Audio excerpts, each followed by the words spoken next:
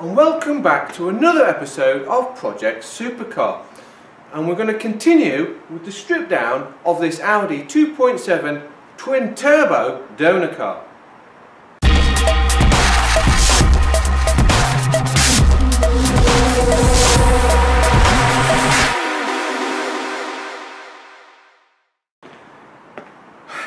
Like the new haircut? Thought I'd take it all the way down.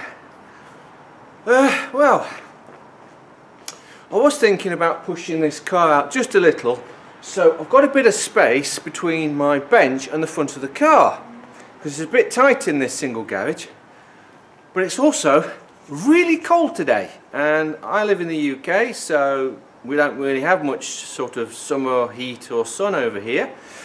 So I think what I'm going to do, I'm going to close this and make do with the tight space.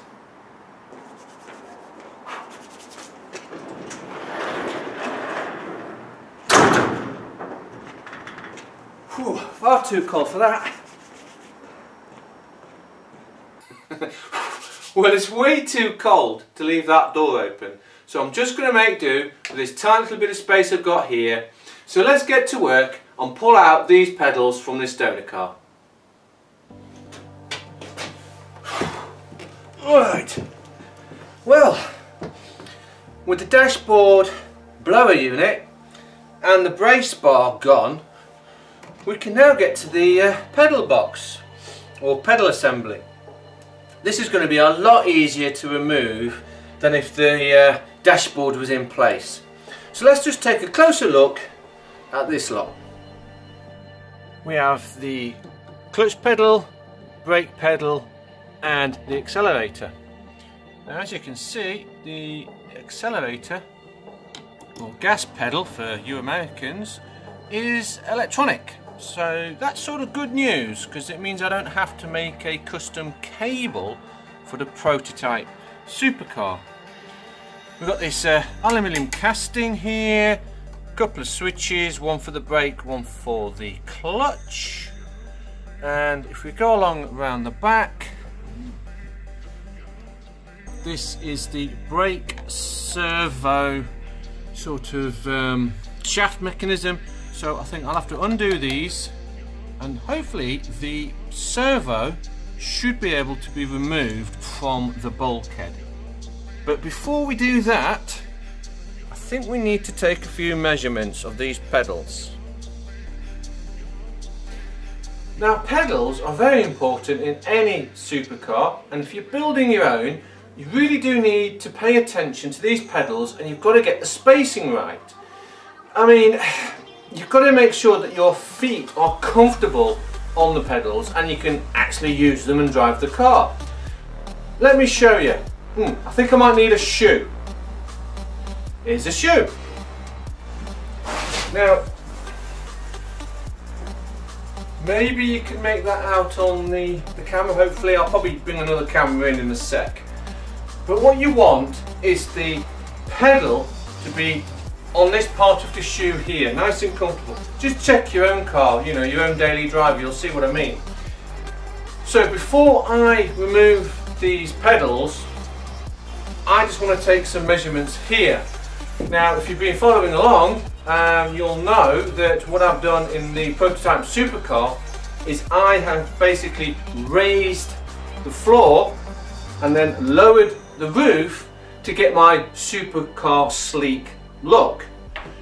Now, that means that these pedals are going to lose some height around here, which isn't good.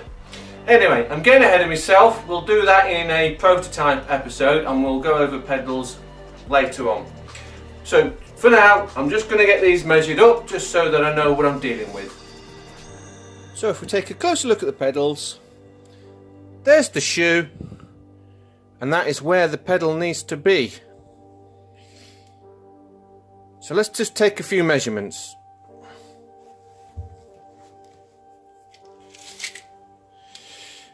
From the floor to the bottom of the brake pedal is about 13 centimeters. The clutch is about 14 centimeters, and the accelerator is about Ep19. Now these pedals have seen some serious action. I mean, this car I think's done 220,000 miles.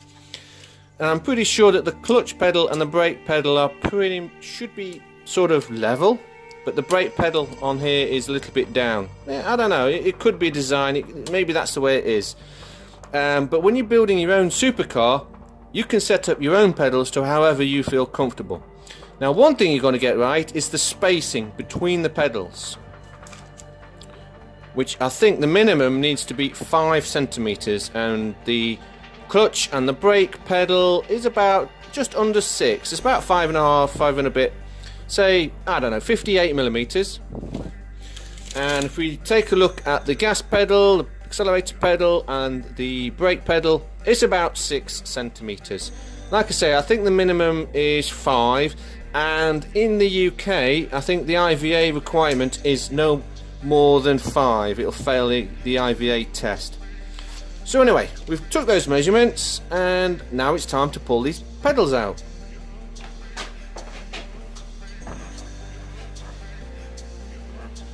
Right, I'll just undo this locking nut.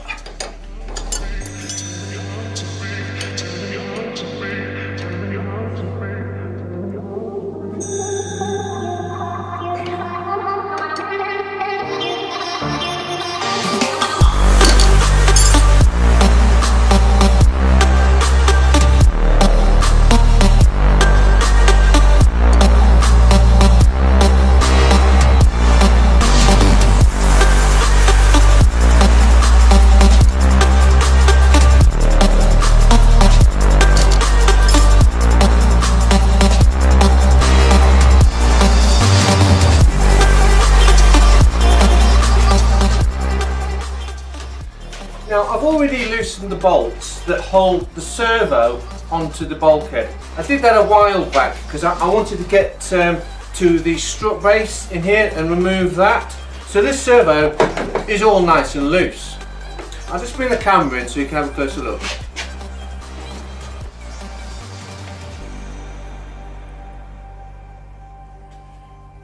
So this servo is already nice and loose.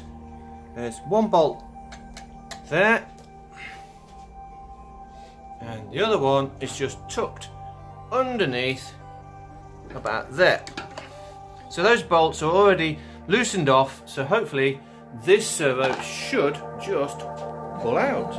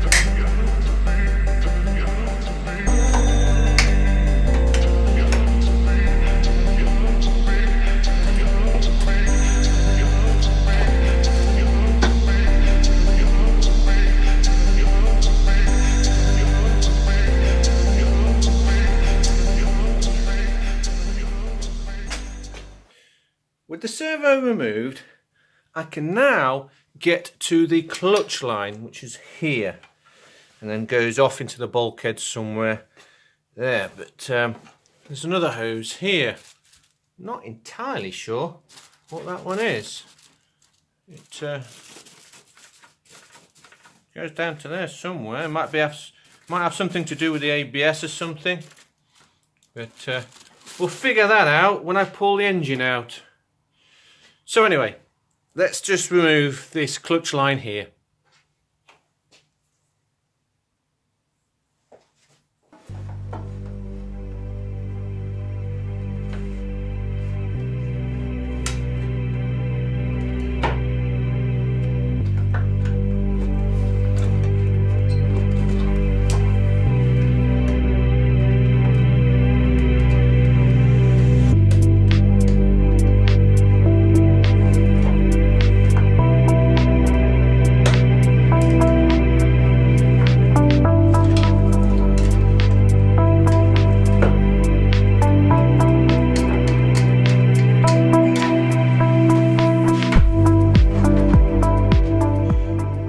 there's a bolt that just needs to be undone.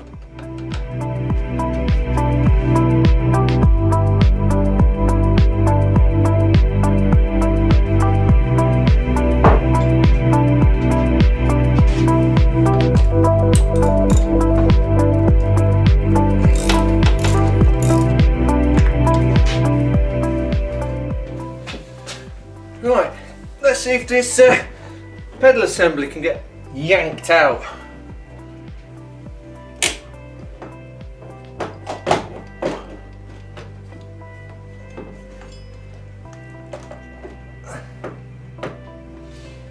Yeah, I think that clutch line is causing me a bit of problems. I think it's seized in there. Come on! No! Got it!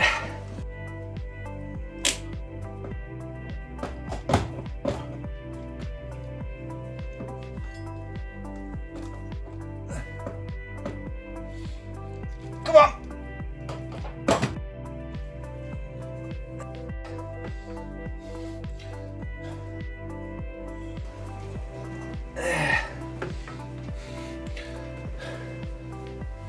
Woo!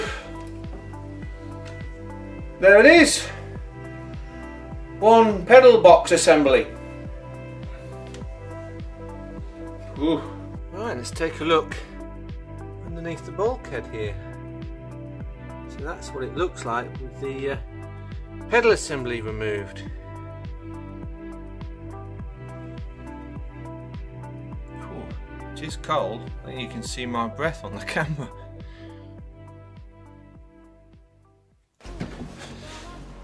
Right, I think while I've got my spanners out, I'm going to remove these brackets here. There's one there and one over there, and this is where the dashboard brace bar bolts to. Now this is a good bit of this Audi donor car. This is actually what I was hoping for when I designed my prototype chassis, is these brackets are removable. They're not welded to the monocoque chassis of the donor car. So thumbs up Audi, these are good. 13mm.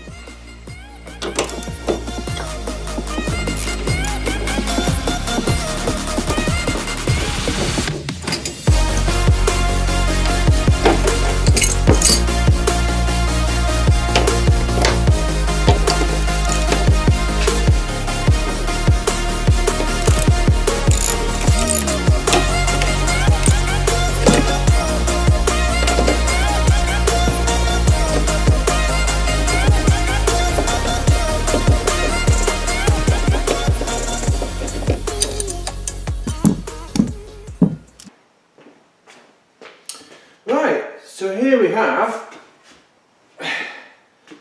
the servo and pedal assembly from an Audi A6, and yeah, it's pretty big, and I'm looking at it and it's sort of solving a few engineering problems I've got, but it's also adding a few as well. Yeah, going to be interesting.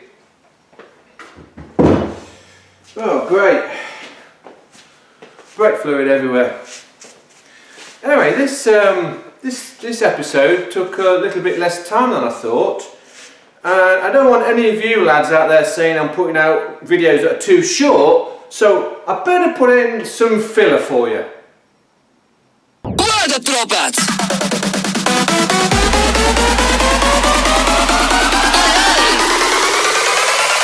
It's time for Bulka.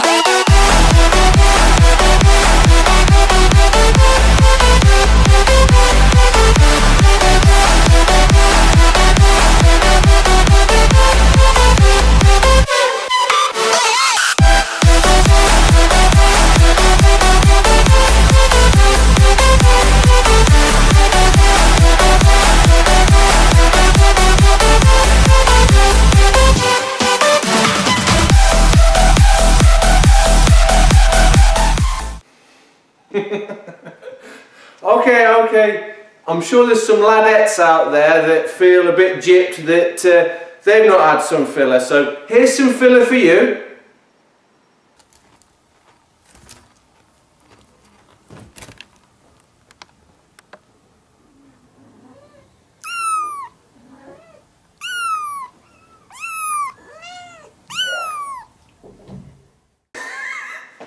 What, you're calling foul? That's not fair. Okay, okay. I'm a fair guy, so here you go, ladettes. Blow the trumpet!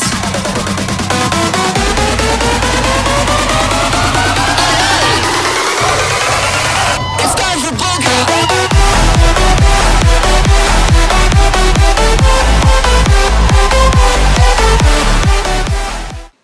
Okay, everyone happy?